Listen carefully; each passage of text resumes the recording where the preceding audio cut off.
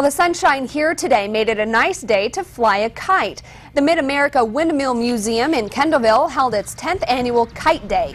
Local kite enthusiast Dr. Tom Jansen was there to help fly the kites and answer questions about the hobby. Prizes were given for categories such as most unique, most colorful, the highest flying kite, and the kite flyer who traveled the furthest to be at today's event.